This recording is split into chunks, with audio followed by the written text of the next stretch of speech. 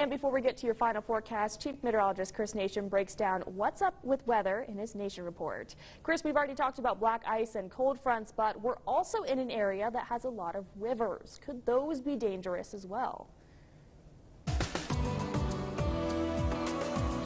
That's right, Katrin. This morning we're going to talk about flash flooding. And of course, I know that rarely ever happens around here, but it's still something we should talk about. Let's step out so you can see the full picture.